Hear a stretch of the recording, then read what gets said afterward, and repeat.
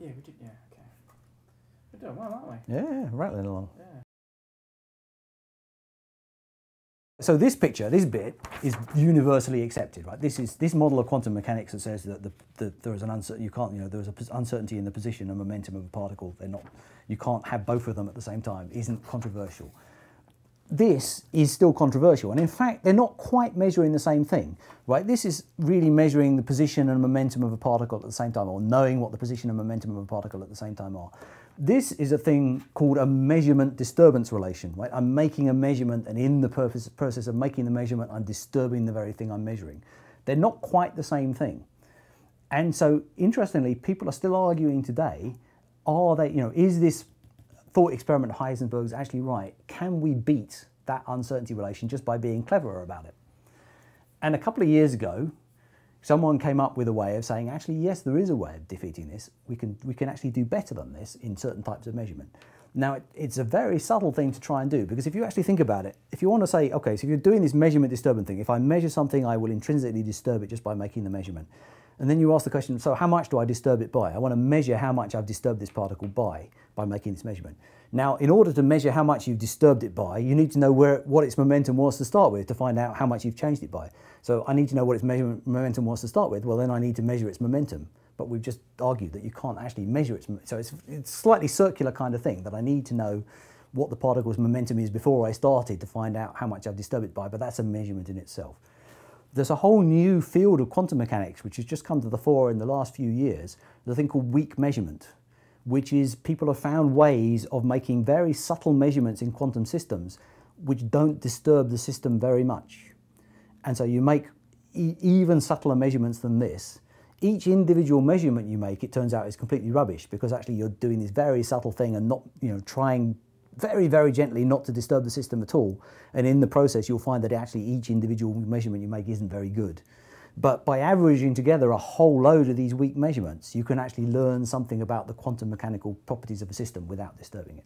People came up with this way of actually trying to do this kind of experiment, and a couple of years ago came up with a result which seemed to do better than the Heisenberg relationship said you could do.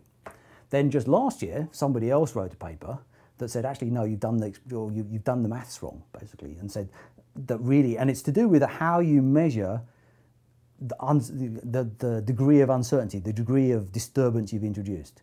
Because it's not, you need some sort of figure of merit. Have I disturbed it a little or a lot? And there are different ways you can quantify how much you've disturbed the system.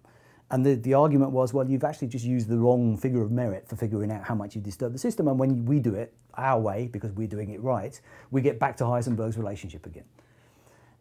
It sounds like it's a slightly sort of esoteric argument, but it turns out it has some implications, because there's a whole field developing of a thing called quantum cryptography, where people are using quantum mechanical systems to encode messages. Obviously, it's a way of getting messages around without people figuring out what you're saying, so secret messages sent by code.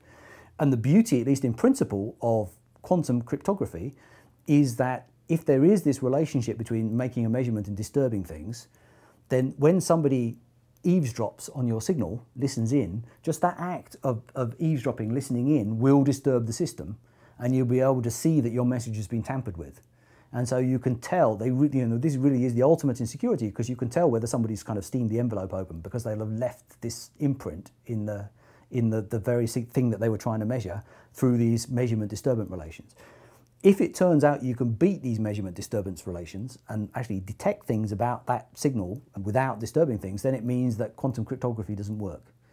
So getting an answer to this of can we defeat this Heisenberg measurement disturbance relation has very fundamental implications for whether this entire field of quantum cryptography is doomed to actually never be any use for anything. It's fascinating, right? This is just something that Heisenberg put out there as this elegant little kind of back of the envelope demonstration as to how there was this problem with trying to measure something without disturbing it.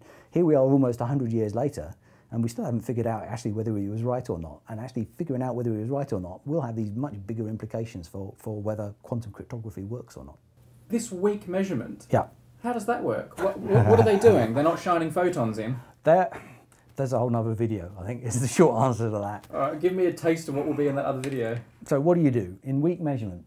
If you have, so you can, with different types of quantum system, you can set things up so that the amount you can kind of have, if you like, you can almost actually in practice have a dial which dictates how strongly one particle will interact with another. Just from the way you set up one particle, then you can just have a piece of apparatus which will actually allow you to dial up or down how strongly another particle is going to interact with that particle.